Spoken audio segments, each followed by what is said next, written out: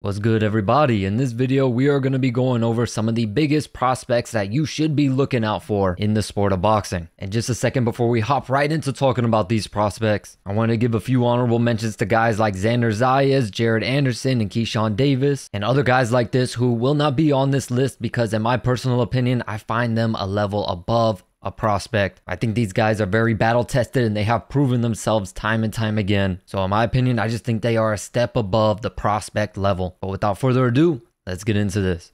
Our first prospect on this list is El General Emiliano Vargas. At just 19 years of age, he boasts a record of 8-0 with 7 wins coming by way of knockout. He is rough, he is tough, he is mean, and he has the power to back it. Very much a Mexican style fighter, he comes forward, throws heavy leather, lands bombs, and he will put you to bed with one shot. He is certainly not afraid of a firefight. He is definitely willing to stand in the pocket and take a shot to give a few. And because of this, he's able to display great signs of instincts when it comes to fighting in the pocket, showing off great signs of head movement, footwork, changes of angles, and counterpunching. Also, if you factor in his tall, lanky stature, it makes for a well-rounded fighter who can fight both on the outside and fight in that mid-range. His record speaks for itself with all the green lights and all the knockout victories. Of course, his most notable knockout being in his last fight was a knockout victory against a guy who was 6-2 as a professional and is scheduled to fight next on March 29th with an opponent that has the most experience that he has faced thus far with 18 professional fights. He is a great ambassador for that Mexican style of boxing. You should definitely keep an eye out and keep watch for this Mexican prospect. The next prospect we're going to look at is none other than Mayweather Promotions' own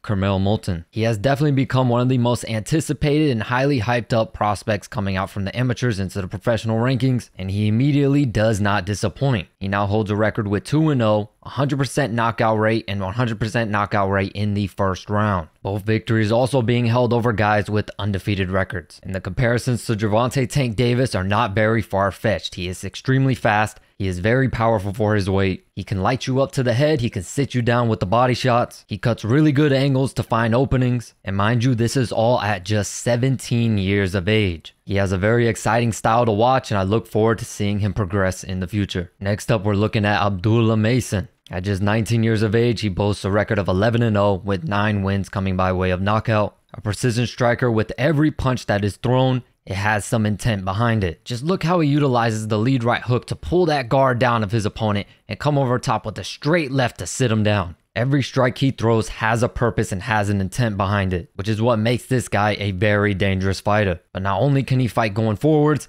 he can fight going backwards. Very reminiscent of a Terrence Crawford. Very often you see him taking a half step back and then unloading that power once his opponent feels comfortable moving forward, leading his opponents to walk straight into big time shots that very often drop them or even knock them out. If you take a look at his record, his most notable win came at the hands of a knockout victory against a guy who has 24 fights as a professional, 20 victories, 4 defeats, and Abdullah Mason was able to make quick work of him, knocking him out in the second round. His next fight is scheduled for just a few days away from today on February 8th. Against someone with an undefeated 8-0 record. Someone's O has got to go, and I look forward to seeing this fight. Our next prospect is none other than the Cuban sensation and 2020 gold medalist, Andy Cruz. He holds a record of 2-0, but make no mistake, this guy is the real deal. His professional career is very much shaping out to look just like how Vasily Lomachenko's looked early on, immediately fighting for titles against very experienced and very successful professional fighters. His professional debut, he was able to walk away with a unanimous decision victory over a guy who was 35-7, and his last fight was an absolute clinic